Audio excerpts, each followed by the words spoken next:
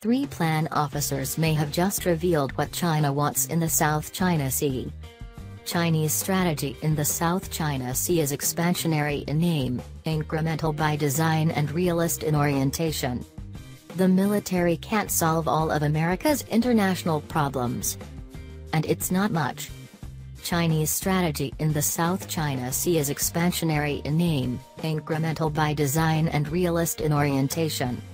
Earlier this year, Kyodo News published a tantalizing summary of a Chinese article that seemed to offer rare insights into Beijing's intentions in the South China Sea. Unfortunately, Kyodo's report was too vague to be fully appreciated, or long remembered. We have tracked down the original. It is well worth a closer look. The article comes from a special class of periodical published by the Chinese military for internal distribution. These are not classified documents per se. Rather, they are teaching materials and scholarly works written for a select audience. Due to this restricted access, these works are both candid and extremely authoritative. As such, they offer invaluable insights into the thinking of the Chinese military and party state. This particular article was printed in a mid-2016 issue of Naval Studies, one of the most important internal distribution periodicals on maritime affairs in China. Run by the People's Liberation Army, PLA, Naval Research Institute, it is a bi-monthly scholarly journal that delves into a range of topics on naval strategy. The article is titled Military Crises in the South China Sea, Analysis, Assessment, and Responses. It was written by three Chinese naval officers, Lieutenant Com. Jinjing, a researcher at the Naval Research Institute, and Commanders Zhu Hui and Wang Ning, both political officers from the PLA Navy South Sea Fleet. We assume that analysis published by these three mid-level officers in this forum is orthodox, honest and very well informed. The article comprises three sections. Part 1 analyzes the current situation in the South China Sea, providing context for discussion of future military crises. Part 2 examines the likely characteristics of any given crisis. The article concludes with policy recommendations. Jin, Zhu and Wang begin with strategic context. Similar to analyses published in open sources, they blame the United States for much of the tension in the South China Sea.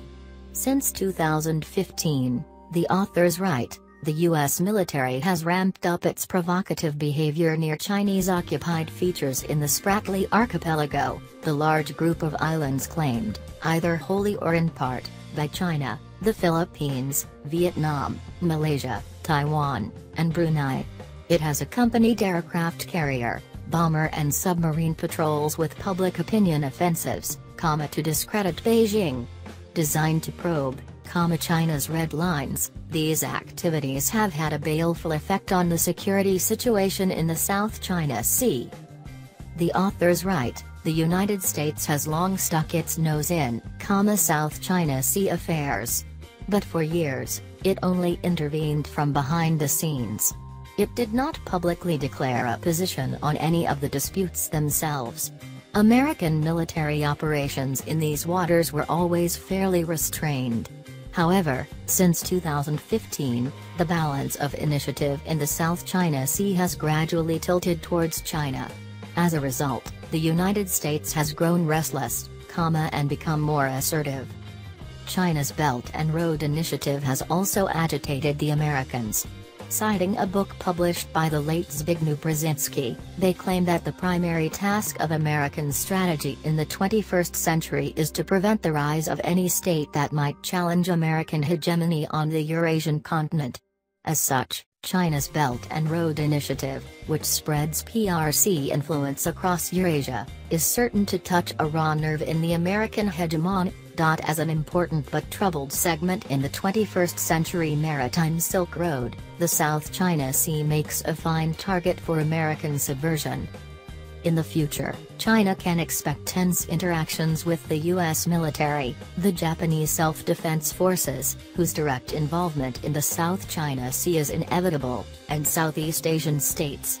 The authors survey these developments and conclude that there is a severe possibility of a maritime crisis in the South China Sea. This point is hardly controversial. What is striking is that the authors are extremely sanguine about how such a crisis might play out. In their view, the scale and intensity of any future crisis could be kept under control, and the possibility of a crisis leading to a military conflict or a war is not at all large. The US-China relationship will continue to be characterized by a tendency to struggle but not split. The two countries maintain strong ties and common interests in important areas: economics, politics and global issues. These links will prevent crisis escalation. Also, on the plus side, the authors point out that in encounters at sea both militaries are fairly restrained. Neither side seeks a military conflict. For China's part, it will continue its strategy of balancing assertive rights protection activities with actions to maintain stability in its relations with other states. It will not allow matters to get out of hand. After all, China needs time to digest and consolidate, its recent gains in the South China Sea. Chinese leaders have no desire to watch a military crisis escalate into a war, which would imperil the current period of strategic opportunity to focus on domestic affairs. The authors reckon that the United States will remain neutral on the South China Sea disputes. It merely seeks to ensure freedom of navigation and maintain a deterrent posture. Moreover, the United States is not yet in a position to pick a fight. Its rebalance to Asia remains incomplete. Meanwhile, the small states rimming the South China Sea have no appetite for military conflict. With newly constructed facilities in the Spratly Islands, China has gained the strategic initiative. This has resulted in a certain deterrent effect on other claimant states. In sum, armed conflict in the South China Sea can basically be ruled out. Part 2 examines some of the specific scenarios China might face. Any crisis could involve a number of possible countries. These include both other claimants and extra-regional powers. Aside from the United States and Japan, the authors believe that India and Australia might also get involved, in a crisis. These states would seize on the opportunity to clamp down on, repress, and contain, China. In the last part of their paper, Jin, Zhu and Wang outline a number of steps China should take to strengthen its ability to handle future crises. First, it should use political, economic and diplomatic means to improve relations with Southeast Asian states, thereby dividing and disrupting, any potential alliances directed against China, creating a favorable strategic environment, and reducing the incentives, for crises. This is the soft edge of Chinese strategy.